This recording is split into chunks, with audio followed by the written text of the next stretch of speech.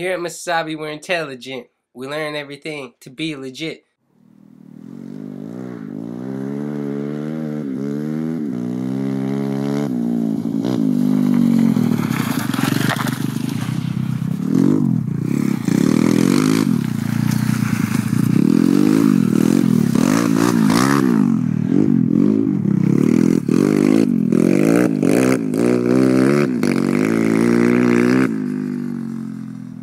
I'm Brave Day 420. Today I'm going to teach you how to jet a carb on a dirt bike.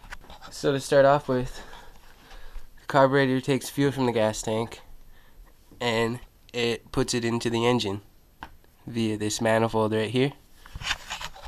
The piston moves up and down.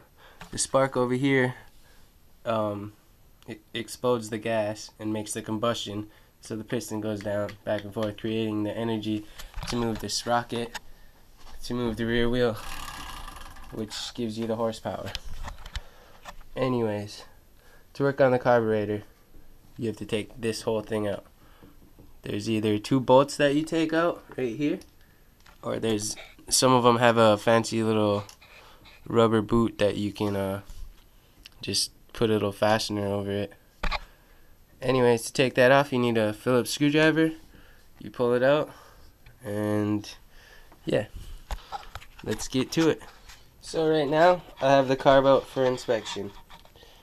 I still have the throttle cable connected, so I can show you how to take it off of the bike. Right now, I just took it off of the rubber boot with the screwdriver Phillips thing I unscrewed. That was right here. So you just take that off, and you pop the carburetor off and the air filter. Once you get that off, you just unscrew the throttle cable, and you pull the throttle cable and the slide out, and that'll show you one part of your adjustment, the needle. So after you take the slide out, you're going to inspect the needle. The needle is responsible for 1/4 to 3/4 of the throttle setting. So if your bike is bogging at 1/4 to 3/4 of the throttle, this is the thing you need to adjust. With the slide pulled out on the carburetor side, you want to take your needle apart from the throttle cable.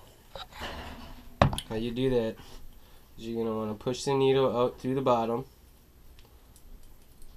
Make it come out like that. And then set the spring aside. Make sure you don't lose it. Pretty hard to find once they go bouncing everywhere. Set this aside, and you can just let the cable fall. What you're going to do is pinch this needle clamp thing out, and here's your needle. And how you adjust that is you move this retainer thing either up or down. There's little slots, you see that? In order to increase gas flow, you want to move it down. To make less gas go in the carburetor, you want to move it up. So that's for minor adjustment. So now that you got your carb taken apart, there's 3 main things to take into consideration while tuning. First thing is weather. If it's cold outside, there's going to be less oxygen. Your bike needs more gas when there's less oxygen. The second thing to take into consideration is the elevation. The higher up a hill you go, the less air there is to breathe. So when you're 1,000 feet above sea level, like what we are now, you're going to need more gas than say if you were at sea level. The main jet's responsible for 3/4 to full throttle of the throttle setting, and the pilot jet's responsible for 0 to 1/4 throttle of the throttle setting. That means when you go to rev it up, when you're first starting to rev it up, the pilot jet's going to be responsible for how it acts right there at the first beginning of the brow. The main jet's going to be responsible for the top wide open part of the throttle setting. The needle is responsible for in between that, 1/4 to 3/4. So if you're bogging out, when you go to give it gas and your bike bogs out, you're gonna wanna change your pilot jet. If it bogs out and like floods itself, it means you're getting too much gas. You're going to want to go smaller with this pilot jet. If it backfires and pops, doesn't want to be very responsive, you're going to want to give it more gas. If it's like that and when you're wide open, if it's popping, backfiring, you're going to want to give it more gas on the main jet.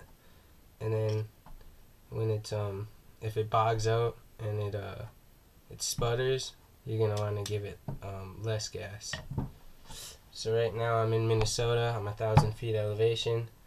I have a 38 pilot and a 85 main, and the bike seems to run perfect with that setting. So there you have it.